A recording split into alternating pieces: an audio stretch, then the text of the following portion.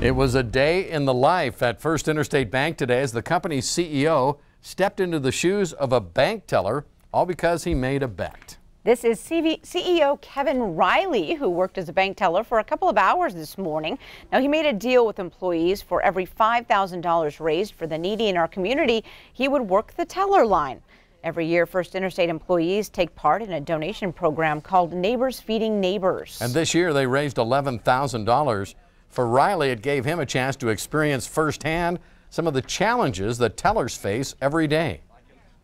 We raised $11,000, so I have to be here for 2 hours, and it's great to be able to learn what our tellers actually do. So it gives me only an opportunity to come down here and actually understand the function.